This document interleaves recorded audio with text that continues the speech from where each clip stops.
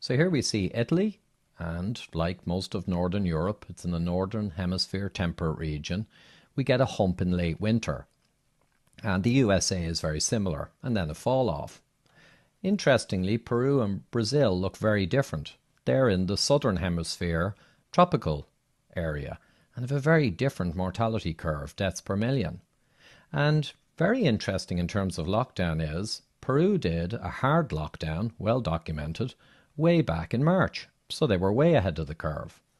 Brazil, quite controversially and famously, their president overturned the lockdown back in March, and they've been criticised greatly. Very interesting to observe, though, that their deaths per million, shape of curve and everything, is practically the exact same as Peru. So lockdown doesn't seem to explain anything here. Let's look a little further. This is a superb book. I've put a link below. Edgar Hope Simpson, a doctor and researcher who set up the first influenza-like illness transmission laboratory in the UK in the 1930s, and he spent 50 years studying this question of seasonality and triggering, and the book is available below.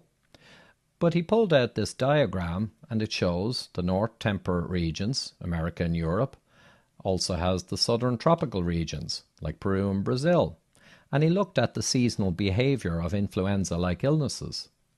So we look again at our graph that we just had there, and we'll superimpose Hope-Simpson's analysis or graph above and below for the South Tropical Hemisphere.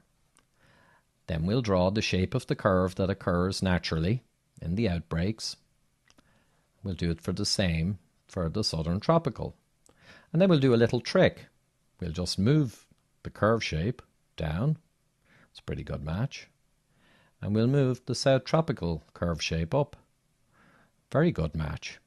But I'm sure it's just a coincidence. And I'm sure Hope Simpson spent nearly a half century studying this and explaining it for no point whatsoever.